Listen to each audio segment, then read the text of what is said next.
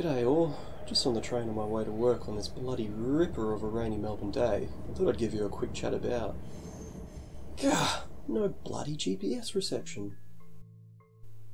Have you ever wanted to find your way around the shopping centre, car park or metro system, but find you can't do this without a GPS signal? SubPos is a way in which you can do all of this without the need to be connected to big data or having to laboriously profile an area for use in traditional Wi-Fi positioning systems. SubPos, however, still utilises the power of Wi-Fi that exists in just about every device on the planet. The SubPos node or existing access points implement this functionality by transmitting its known location to the device through beacon stuffing.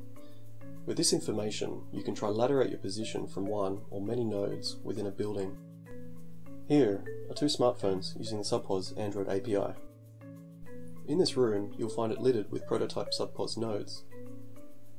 These nodes have their fixed position programmed into them, and once powered, will constantly be transmitting this information via their beacon frames.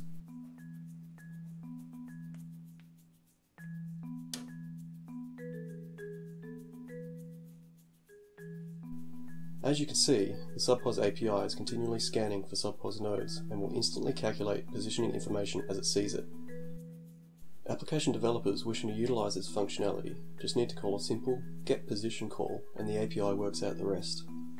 The phones here are gradually updating their position as soon as they see the beacon frames from the nodes and are displaying it on the Google Maps API. For developers and business owners alike, the possibilities are endless.